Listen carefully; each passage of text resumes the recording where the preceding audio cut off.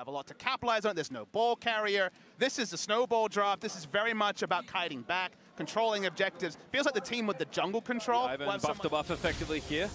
Marks the red and then goes in. His Peanut actually with a level 2 link, and Maple already dashed in. Faker just walking forward. Now I think Maple knows what's up. Damage area is going to be forced to flash and heal. Largely judged on vision. You know, vision is the big factor. We talked about the Flash Wolves did have the advantage on very much in history as trading continues in bot lane. You imagine they're going to disengage, but here we go. A little supportal combo, but Betty tunked out on the other side. Castle is actually joined in now. Wolf going to get rooted and be forced to flash. Root Caller goes a little wide, dashes to a minion. I think he's trying to get out of the way, but Castle taking too much damage. Bang gets a kill in a 2v3. Peanut going to join the party. Betty zooms out of the way. He's got his flash, forced to burn it there, but now Sorta took damage on the back end. Certainly has been more about the counter ganking for Peanut. He has had plenty of kills, but not necessarily first blood. Botlane just keeps fighting though. Bang and Wolf in another 2v2. Exhaust is down. Bang getting chunked, but they need to get a little further forward. Bang taking a little too much damage. Tries to flash out of the way, but Betty! Oh my god! Missing shot! Bang! Dodging it, the heal is up! Cost gets down and Betty not gonna get it! Bang! The outplay right there by Bang and Wolf.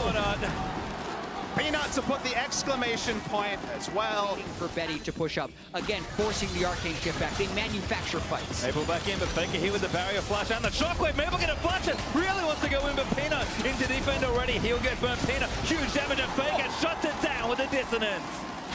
The ball location. To overcommit. They could also be waiting for their soul lanes to hit level 11 because they hit such tremendous power spikes when compared to what the Galio and Lucian hit at level 11. Flashes forward, Wild in there. Goodbye, Maple. Right there, but they have to clear the waves. Have to do something. Shockwave gonna threaten. MMD gonna look for a taunt. Gets 3 people. Maple gonna turn it back around. Faker low, but he doesn't go down yet with the shields. MMD ulti's back on the Maple, but the Shockwave's gonna seal MMD's fate. Hooney diving into the backline, trying to take a Carter as Pino grabs a double there with Maple going down. SKT gonna look to end it all. That's both solo laners down for Flash Wolves. We talked about that timer. They're right on time. Timer looking good so far, and SKT gonna look for this first Nexus turret. Second in a 4 pretty soon here as they TB back in with Hooney. Daisy mounting his back opened up, and the swell of pressure has built into a wave that looks, the force of which looks to clear Flash Wolves straight into. They will sweep the Flash Wolves, they will defend their MSI championship, and they will do what they have always done, achieve victory.